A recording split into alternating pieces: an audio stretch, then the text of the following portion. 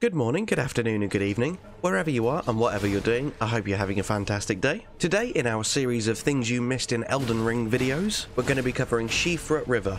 And I googled it, I didn't pronounce this one wrong. It's Irish and it's pronounced SIOFRA, okay? Just wait till someone tells me I've still pronounced it wrong. This is not going to be another Gowl jail incident, hopefully. This will be the first underground area I've covered, so I'll give you a little bit of an intro and talk you through how to get there and what you're looking out for, and then we'll go into the tips.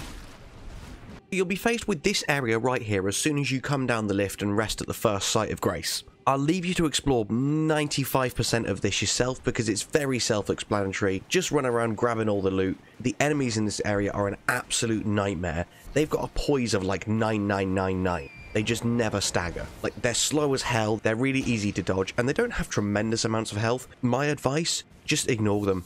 They drop a very, very minor amount of runes, and they're so slow, plus you can mount up in this area, so unless you need to kill a group of them for an item, they're fine to kill, it just takes ages. What I did for the most part was just mount up, run around, grab the items, and get gone. There's only one item that I really wanted to call out in this area, and to get there, once you're at the stairs leading up into the next area, turn around and head off towards the south where I'm going. You can then do a bit of platforming and hop over these walls. Once you're at the end, there'll be two magic dudes to clear out. You can grab them throwing daggers, and then come around this big hole here. You can jump down onto a ledge, and then jump down onto that broken pillar. The dung beetle will probably get off before you manage to kill him. Just grab the silver pickled foul feet, jump off after him, and once you take him out, you'll be rewarded with some oracle bubbles. Now we'll head back to the stairs, down the lift, and into the main area. Once you're here, there's a few items to grab and a few enemies to kill, but nothing of note, so I've literally just beelined it all the way along this path, and I'll meet you at the site of grace just a little bit further down. Once you've rested at the SIOFRA Riverbank site of grace, this is where we can really get into the juicy tips and find loads of awesome stuff here. There's going to be a couple of cookbooks, one of which is used to progress an NPC's quest line, an incredible bow, and an incredible talisman, just to name a few. The first tip isn't really something you can miss, but just to help you out with the area, come straight in front of you to this obelisk and light the flame. As you can see here, it's just lit one of the pillars leading up these stairs. There's 8 obelisks scattered around this area, and once you've lit all 8, that will grant you access to the boss. And then you can grab the map for this area at the base of the bottom right pillar just here. I won't specifically call out any obelisks in this guide, but through going through these tips you should find them all no problem anyway. The first item you want to grab, very easy, jump up these rocks and straight back behind you from the site of grace. Take out these 2 ancestors and you'll be rewarded with an Armourer's Cookbook 6. Simple as that for that one. For this next tip, we're going to be grabbing a super powerful bow, the Horn Bow. Back at the site of grace, run towards the 8 pillars leading up to the boss. Swing round to the left of them and you'll see you can drop down. And just here, behind these 2 columns, is the Horn Bow. It's a magic bow that does really reasonable damage even if you have very low intelligence, and because it's got both physical and magic damage, it will deal significantly more damage to a lot of enemies that a regular bow just wouldn't damage, such as the miners in the caves that we've been coming across. And as it says here, reveals its true worth when used with magic infused arrows. It basically enhances the power of magic arrows and makes them even stronger. Head just a little tiny bit further up, you'll be able to grab a Somber Smithing Stone 2 from this site, and you'll find a portal. You don't actually need this portal because it will just take you further along the area that we're going to be exploring anyway, but if you do want to hop through it, it will get you access to an Ashes of War much sooner than usual. So if you jump through, you'll see you're much further to the northeast now, and just by that waterfall there is a scarab. When you kill him, you'll be rewarded with the square off Ashes of War. Once you're done with him, head back to the site of grace and we'll move on to the next tip. Future Dom here, just butting in the video halfway through. As I was reviewing the footage, I realised I'd once again forgotten to do that YouTuber thing that we all do and ask you to subscribe. I'm honestly terrible at plugging myself, I hate it, but this is my livelihood, this is how I make a living. So I would just very quickly like to ask you to like the video, comment on the video, to help get the algorithm promoting the channel. And if you are already subscribed, consider turning the notification bell on as well. You'd be surprised how much YouTube value that when deciding how worthy your channel is of being plugged. That's all I wanted to say, I'll let you get back to the video. Thank you.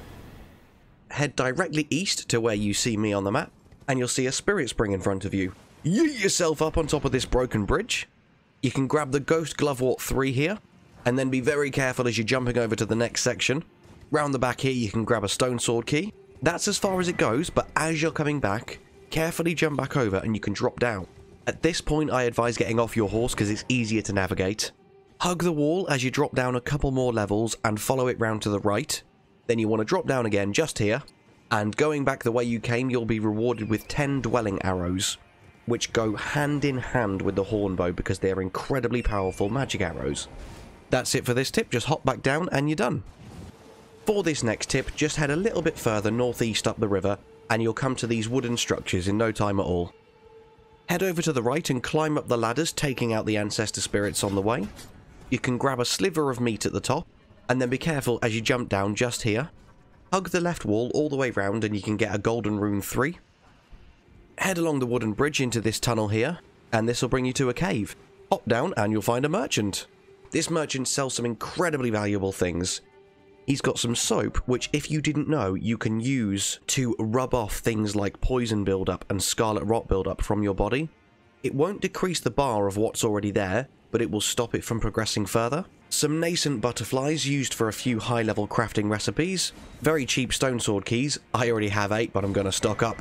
A larval tear, which as it says, is needed by Renala to grant you rebirth, which means you can reallocate your levels. And then most importantly, the Nomadic Warriors cookbooks 17 and 18. You'll see 18 is significantly more expensive, and it's because this contains a required item to progress Alexander the Warrior Jar's questline. I'm also going to stock up on a load of arrows while here because fuck yeah. You can grab the hefty beast bone while you're up here, then drop down where the flowers are and grab a smithing stone 4. Let's move on to the next tip.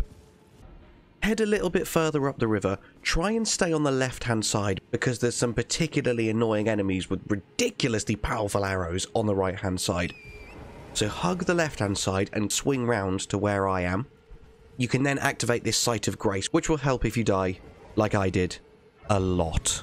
Come back to the southwest, and once you get to this big toppled over pillar, whether or not you want to clear out the enemies to be more cautious is up to you.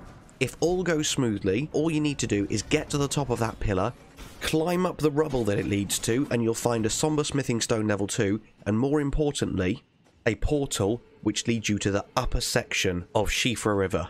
Here is where we're going to find most of the really juicy loot for this location. Once you're up here, head southwest where I've come to, and you can grab some slumbering eggs. Then turn back round and make a left jumping over this rubble, and you'll see inside this room there are a ton of them enemies that we faced earlier. Feel free to just ignore them all because it's going to take ages to clear them out. And you can sprint to the back of the room and be rewarded with the great oracular bubble spell. Sounds silly. And also a somber smithing stone level 5. Level 5! We're getting into the big boy numbers now. Right, come out of this room, hang a left, and you'll see another group of these guys.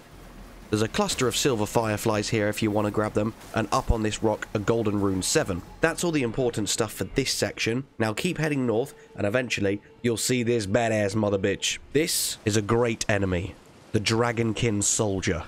Now, I think it's time for an epic boss montage, with no summons, no blocking, and no magic. Wish me luck.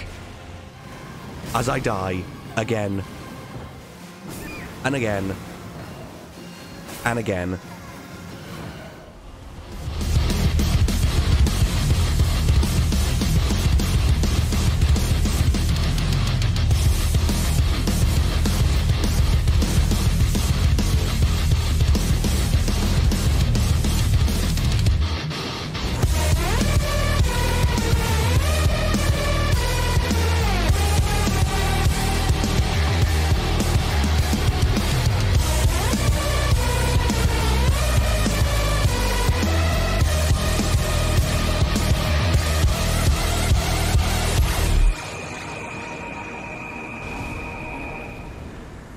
I'm not even joking. During that last attempt, do you see how stupid I was? The fact I wasn't even healing. Do you want to know why? The doorbell rang. The fucking post got delivered. I was desperately trying to kill this boss so I could go and get the post. I was like, I don't have time to heal. Just kill him. Just die. Luckily, the ballsiness worked out for the best. Killing him, you're rewarded with 16,000 runes and the dragon halberd. Now, hang around here because we've got some more stuff to loot and explore now that he's dead. Okie dokie, go to the big waterfall behind where you just beat the boss, and you'll see splishy splashing around in the water is Marika's Scar Seal, which is essentially the spellcaster's version of Radagon's Scar Seal. So you can equip them both and get a +3 to every single stat. Just be careful because you will start to take like 20 to 25% extra damage from all sources, which at that point starts to become noticeable. But with these two talismans on, plus a rune arc, you're currently getting +8 to every single one of your stats. And that is one of the many things I just adore about this game, because it doesn't make you feel OP, because 8 in any one stat isn't a huge increase, but it's enough that it really lets you branch out your build, and you can use so many weapons and spells and items that you wouldn't usually be able to use. It gives you so much freedom and means that every playthrough can be so versatile and just fun. Okay, for the last couple of bits up here, and then we'll finish off back down on the ground floor. Keep heading north, and you'll find a golden seed on the tree here. And then hug the cliff edge all the way around here. And eventually you'll come to a cave right at the end with a rune arc. So I can now show you exactly what I was just talking about a second ago. I'm only level 61, but I've got a good 150 worth of stat points because of all these different increases. I have not put a single point into Int, Faith, or Arcane, and they're all 16 and 17. Crazy. So much fun. We'll finish off the last little bit now. There really is nothing special to call out here. Just for the sake of completeness, I wanted to show you where it goes. Work your way north-northeast until you get to the site of grace that I've unlocked right at the top here. Now, as you head up these stairs, you can grab a clarifying horn charm, which increases one of the various resilience stats. I can't remember which now, whether it's robustness or immunity, etc. And then at the top of these stairs, you can pop a stone sword key in the statue here. And this lift will take you all the way up to a previously closed off area in Caelid. We won't visit this area in this video because it's going to be super fucking hard for us right now. We'll unlock it, rest at the site of grace at the top here, and come back to it when I'm doing Caelid. Feel free to explore it, but be careful. Be very careful. And that's it for all the secrets around here. All you need to do now is make sure you've finished lighting the flames on them obelisks and go and beat the boss. Good luck. That's all from me. I hope this was as helpful as always. I hope you have an amazing day, and I'll see you very soon. Bye-bye.